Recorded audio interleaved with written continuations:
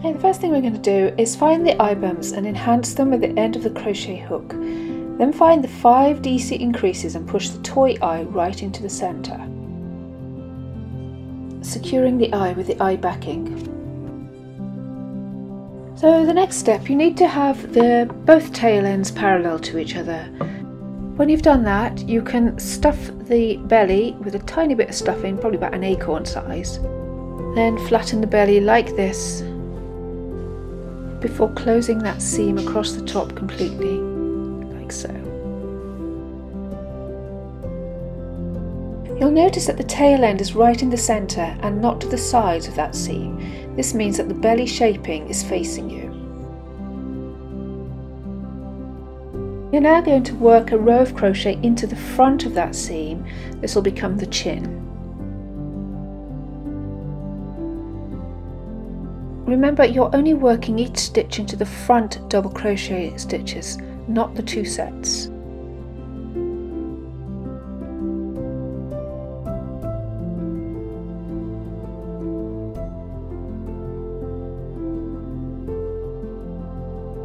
That chin row now complete, you can make a note of the centre.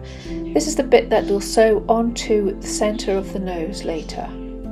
For the head, open out the mouth like this, then bring the tail end down towards the inside of the back, like so.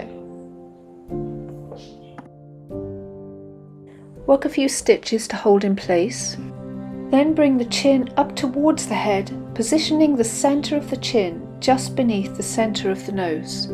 Stitch the chin to the row of nose stitches as evenly as possible.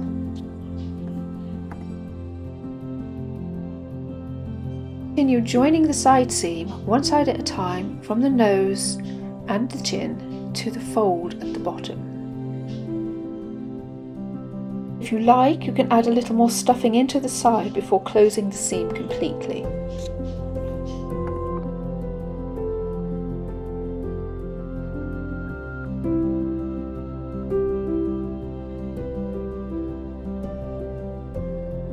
For the final step of the body, make a row of chain stitches for the lip and then sew in place as carefully as you can onto the front of the nose. Now for the limbs, you don't have to use wire, but if you do, this is what you do. Have a length of wire ready and push into the legs position. You're going to sew the limbs over the wire, so to make the ends of the wire safe, bend the cut end over and bind with yarn.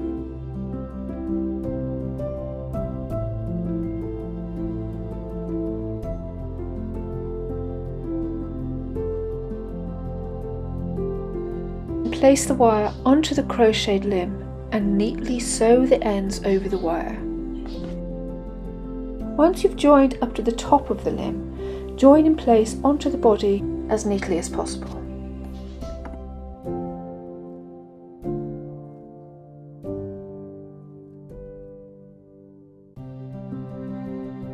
For the other limb, measure how much wire you need, then allow for a little more to be bent over and cut.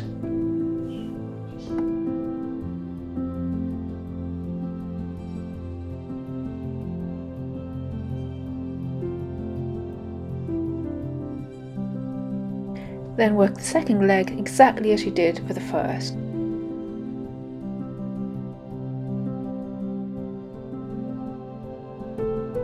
For the arms, exactly the same process as you did for the legs.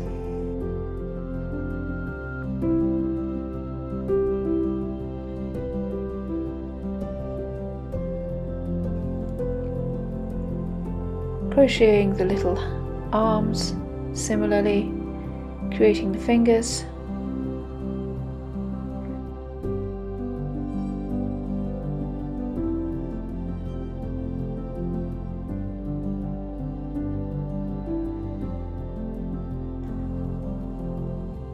And then joining the limb onto the wire. And then that's it.